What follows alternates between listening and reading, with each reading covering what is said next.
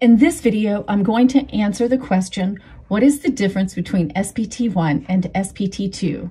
The simple answer is that SPT-2 wire has insulation that is 50% bigger than SPT-1. That's it.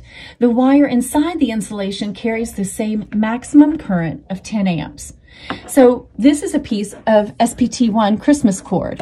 It's used for most commercial applications, and more than likely this is what you may have in your Christmas stash at home. You can also see right there on the cord it's labeled SPT-1. This is a piece of SPT-2. You can see that the insulation is indeed thicker, and we can also see it's marked with SPT-2. And this wire is a good choice for installations that will be subjected to extreme cold, intense sun, or installed longer than the normal 90-day window.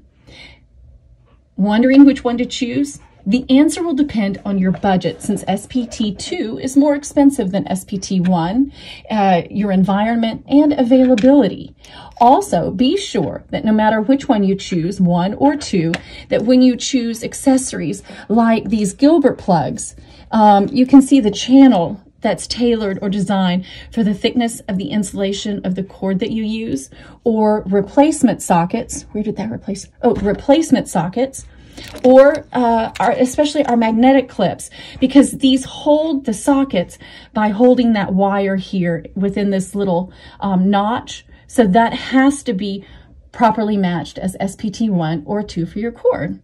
Well, there you have it. Thank you for asking so many great questions. If you have more, please send them to us via email or chat. And I'm Shelley at Christmas Light Source.